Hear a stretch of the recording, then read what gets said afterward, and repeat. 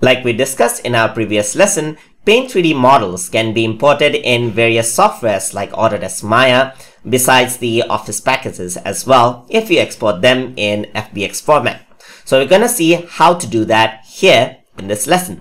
So I'm here inside my Maya 2018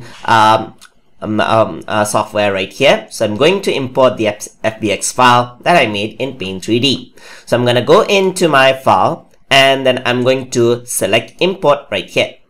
And then over here, you'll have a file menu where you can access the FX model right here.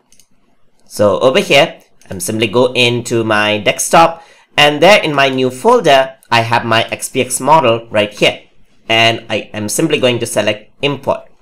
And once I do that, the model is actually imported over here. As you can see, the texture actually is not appearing, as you can see right here.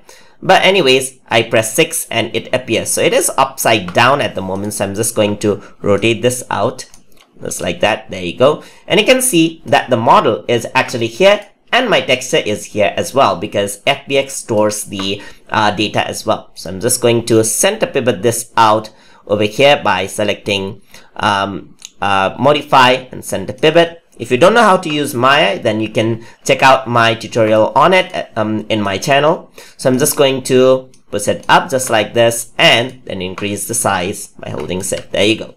So that's my model that I made in Paint 3D inside of my Maya, which is a professional 3D modeling application. So if you're more into 3D modeling, then you might want to consider starting up with Autodesk Maya. So hope you guys learned something as always, and as always, please like, comment, share, and subscribe.